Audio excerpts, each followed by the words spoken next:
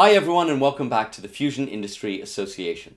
My name is Cyd Cowley. I am just finishing off my PhD at the University of York, working in plasma physics, and I'm working at the Fusion Industry Association affiliate member digiLab on fusion and AI.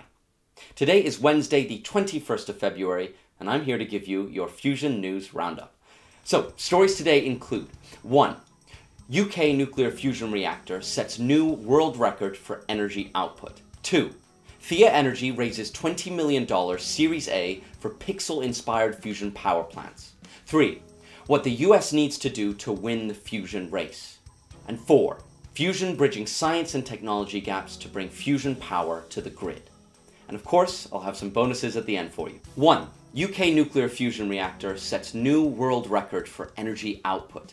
For our first story today, we've got a big and, I have to say, quite unexpected one that's been in a lot of news outlets from the BBC to New Scientist. It comes from the UK Atomic Energy Authority, or UKAEA, here in Oxfordshire, and covers the Joint European Torus, or JET, one of the largest tokamaks currently in operation, and one of the only tokamaks to be using active deuterium-tritium fusion fuel. Now, for many of you, JET may sound a little familiar, since in 2021, JET broke the record for fusion energy produced in a single controlled fusion experiment, with 59 megajoules of fusion energy produced. The breakthrough came with a huge press conference and incredible attention from around the world.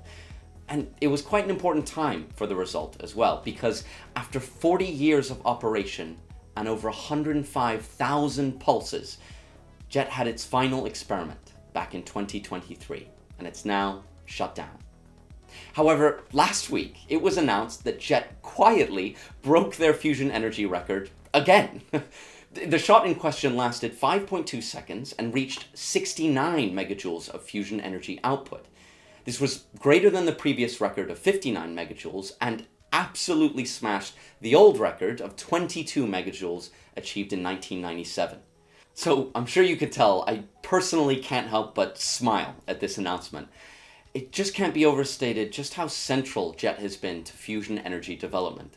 And this achievement is a perfect way, I think, to end its historic contributions. And I'm not the only one who thinks so. UK Minister for Nuclear and Networks Andrew Bowie said, "JET's final fusion experiment is a fitting swan song after all the groundbreaking work that has gone into the project since 1983. So I think I speak for the whole fusion community when I say thank you to everyone who's worked at JET over the years. What a brilliant way to say goodbye. 2. Thea Energy raises $20 million Series A for pixel-inspired fusion power plants. Our second story comes from TechCrunch and covers the announcement that the fusion startup and FIA member Thea Energy has raised $20 million in a Series A funding round. Thea Energy is a fusion startup spun out of the Princeton Plasma Physics Laboratory, or PPPL, in 2022. The company is aiming to build fusion stellarators, magnetic fusion devices that use twisted magnetic field coils to confine a plasma. Now, stellarators are typically easier to operate than tokamaks because they don't have a plasma current needed to generate the twisted magnetic fields that are required to confine the plasma. And this lack of a plasma current helps with loads of things like having no disruptions. However, stellarators are also typically much harder to build, mainly due to these difficult to manufacture twisted magnetic field coils. Thea, however, are proposing to build stellarators more easily using an array of planar, easy to manufacture coils, and using computer algorithms to control these coils to make complex structures of the magnetic field. In fact, Brian Burzin, co-founder and CEO of Thea, when discussing the challenges of stellarator fusion, said, "What we have done is we've taken as much of it as possible out of the hardware and pushed it onto control systems." So this funding will hopefully help Thea Energy build EOS, a stellarator which will be a proof-of-concept machine and a neutron source for applications such as tritium breeding. Then after EOS, Thea hopes to have a demonstration plant sometime in the 2030s. 3. What the US needs to do to win the fusion race. Our third story today is an opinion piece by Lee Bhadragarty from the US political news outlet The Hill. It's a piece that covers the great strides that the United States has taken in fusion energy development, ranging from achieving net fusion gain for the first time in a controlled experiment at the National Ignition Facility in 2022, to being the home of many leading companies in private fusion. However, the piece warns that other competitors to the US are making more concerted commitments to fusion. In particular, last year China formed a National Fusion Energy Consortium and a Fusion Energy Corporation to lead national research efforts into fusion. In addition, the Chinese State Council stated that it believes controlled nuclear fusion is the only direction for the future of energy. On the other hand, the article emphasizes that many of America's allies are also creating stronger commitments to fusion. For example, Germany recently announced more than $1 billion in additional research funding for fusion, and the UK revealed its new Fusion Futures program, with over £650 million of additional funding.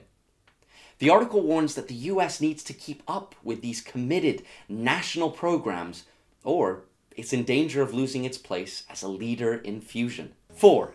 Fusion bridging science and technology gaps to bring fusion power to the grid. Our final story today comes from the Princeton Plasma Physics Laboratory in the US and discusses a recent visit from Jean-Paul Elaine, Associate Director of the Fusion Energy Sciences, or FES program at the Department of Energy.